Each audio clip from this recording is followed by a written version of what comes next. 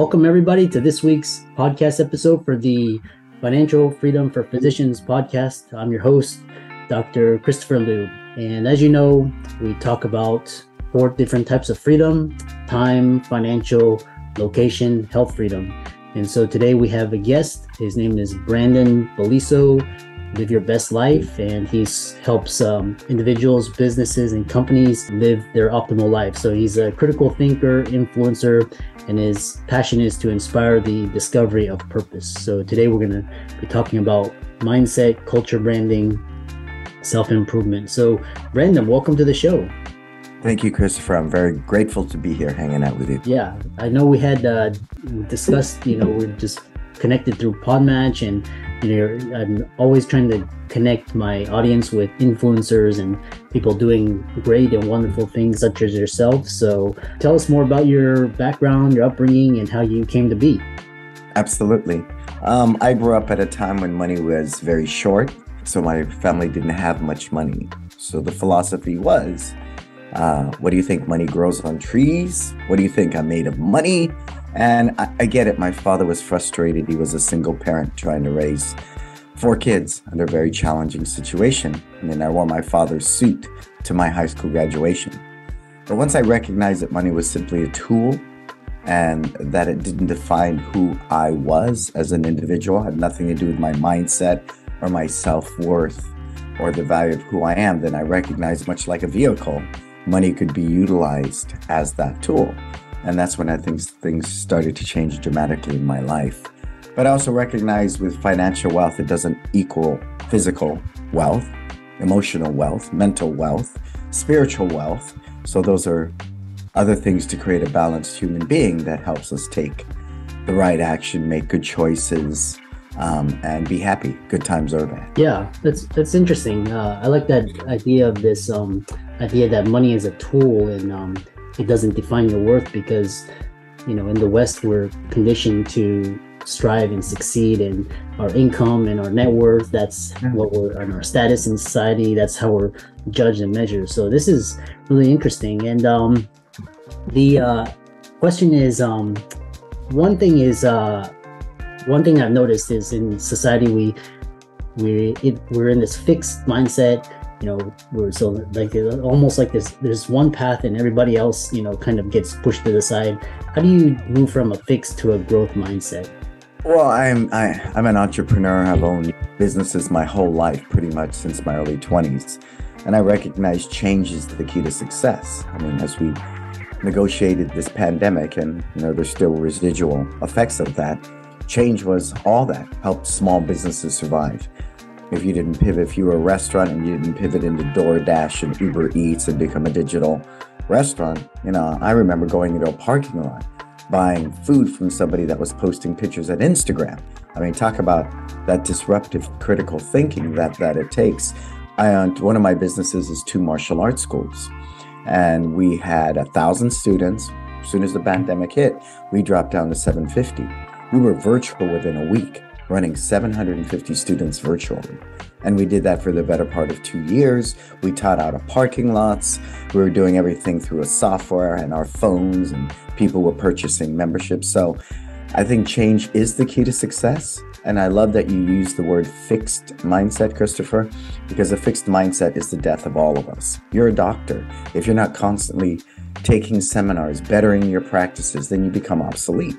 Right? Because technology is influencing medicine at a breakneck speed. So to embrace that technology in a balanced way, I think is very powerful. So once we understand that growth mindset is the key to our own personal development and our own financial success and even relationships. The relationship I have with my wife today, 16 years later, is not the same relationship we had when we were dating.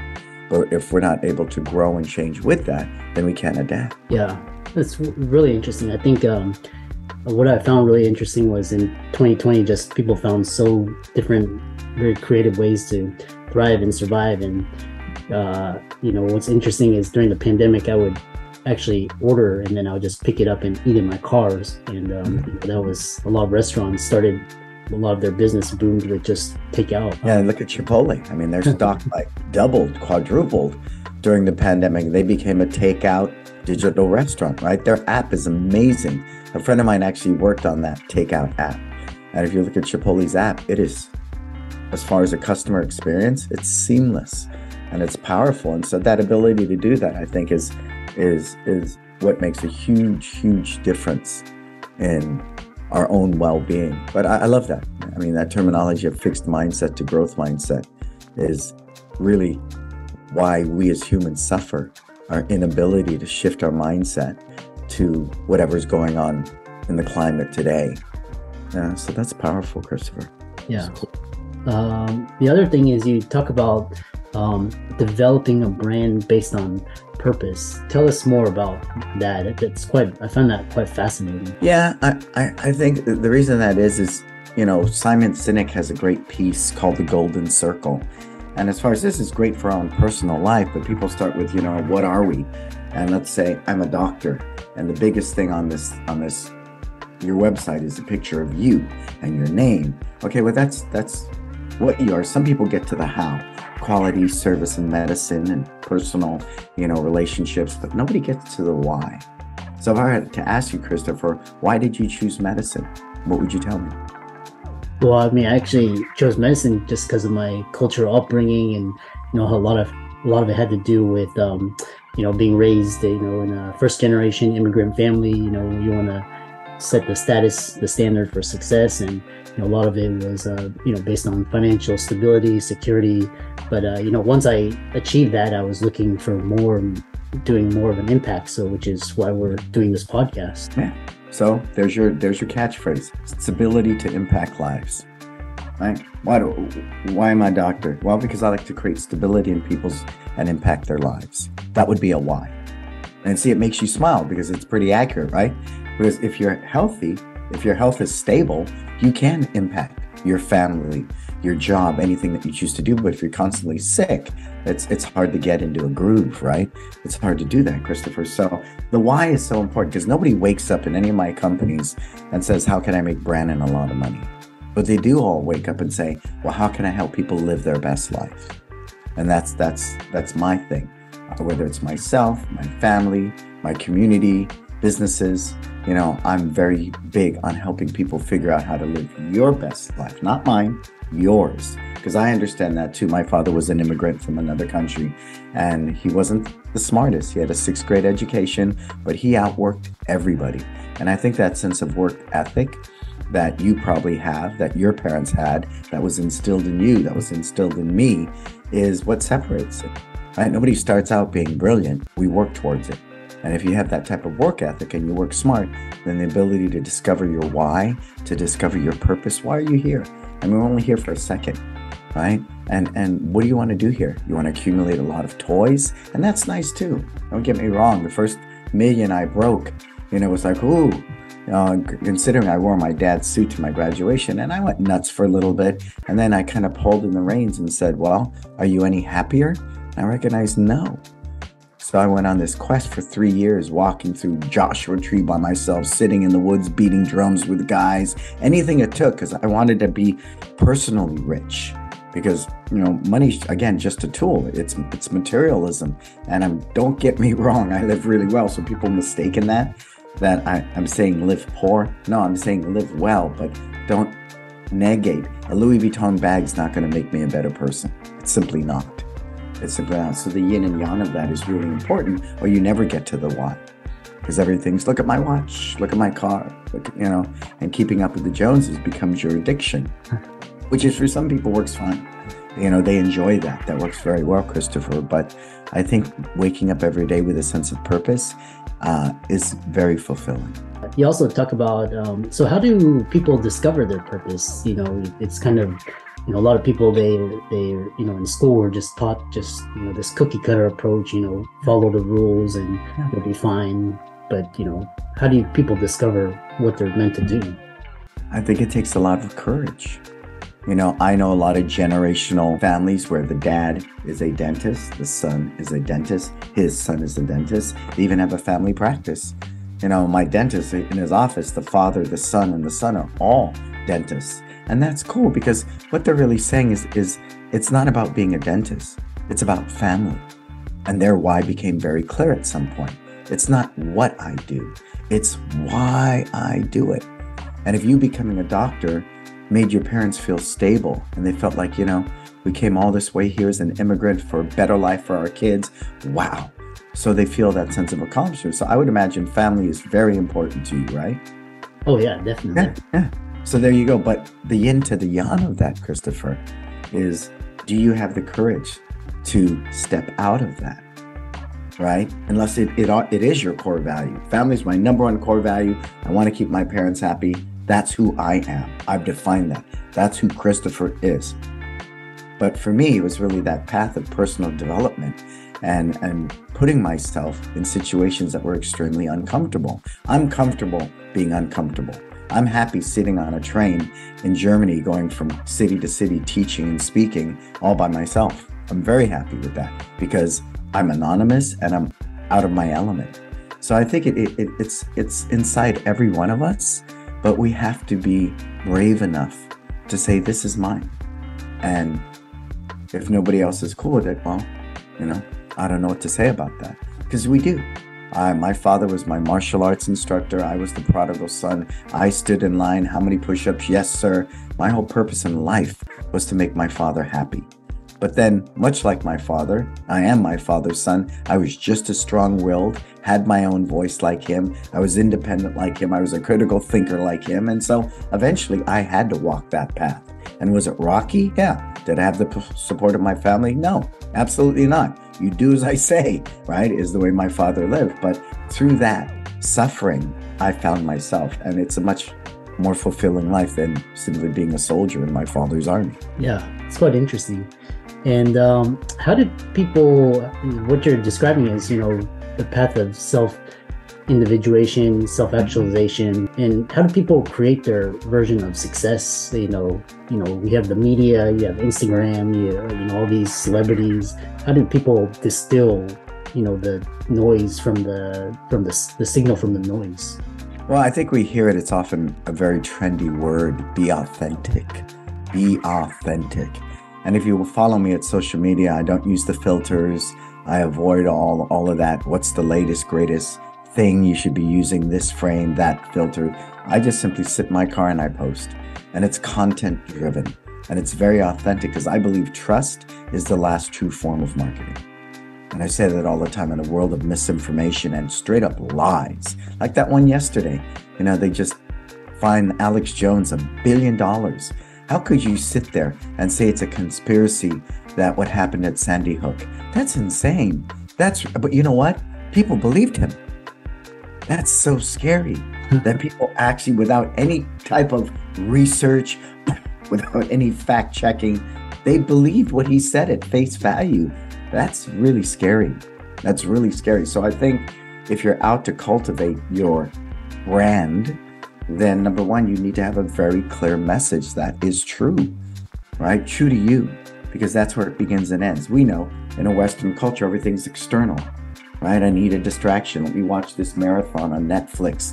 Let me go out here and spend $1,500. I didn't really need to buy those shoes, but why did I buy them, right? That's the Western experience. But really, the true journey is inward.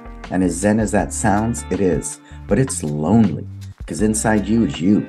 Are you willing to pull back your own covers, Christopher, and take a look and go, oh, wow, I don't like that about me. So I want to change that about me, because only I can make that change. Nobody else can change me but me. And that's a rough time, for a lot of people. And so they'd rather just, post a selfie and wait, oh, I got 300 views. Yay, I'm wonderful. Everybody loves me, right? Or I post this video. How many views did I get? That's really sad. Especially for our young people today, it really distanced them from themselves. And I think it was Thich Nhat Hanh said that you don't need a smartphone to know that you're smart. You don't need a Fitbit to teach you you're fit. Be in tune with yourself. Know thyself. And as selfish as that might sound, the yin to the yang is the more selfish you can be, the more selfless you become. Interesting. Yeah, it's you incorporate a lot of Eastern absolutely principles, and I think what's interesting is a lot of the West is starting to adopt this Eastern philosophy, and it started to go in the mainstream. You have yoga and you have Zen, you have Buddhism. So I know you wrote a book which called Live, Learn, and Grow, Lessons of a Reluctant Tiger, which I'm going to check out after our interview, and definitely I encourage the audience to check it out. It's on Amazon. So tell us about this book, and then I know you also gave a TED Talk as well. Tell us more about that. Absolutely. Thank you, Christopher. The book is an Audible as well. I like to tell people that I recorded that in George Lucas's studio. It was just the most fascinating experience, where Lucas and Spielberg conceptualized Jurassic Park and Star Wars. It was just a little room, and it was just wild. It was wild. And so I was able to narrate the book in that. So I kind of channeled their energy through me. Really what it was about is growing up.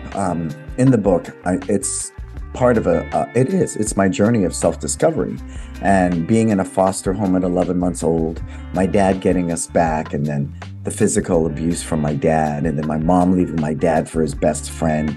I was molested at 8, molested at 12, carrying a gun at 12 years old, running in a gang. I had a brother that was a big coke dealer who OD'd and died at 26. I mean, it's filled with war stories, but what it's filled with is not survival, but transcending survival into living. Living. And that's why it's Lessons of a Reluctant Tiger. Many days I was drugged into self-discovery just through my own acts, right? Of acting inappropriately, I would say. And it's fascinating because you hit that crossroads, and it's either jails, institutions, and death, or enlightenment. And enlightenment's not fun. Ignorance is bliss. It really is. It really is, because that self-actualization, when we allow that to happen at first, it's really uncomfortable. It's funky. And so when I wrote the book, Live, if I'm learning, I'm living. And if I'm living, I'm growing. So it's important to me that is my constant path. And at 60 years old, if I behave the way I did when I was 20, then I've learned nothing. Nothing. And someone asked me that in a podcast though recently. They go, well, you're 60 years old. What would you tell your 20-year-old self? I said, nothing. I'm not going to mess up his 20-year-old game. He should be out there partying and chasing girls and being an idiot.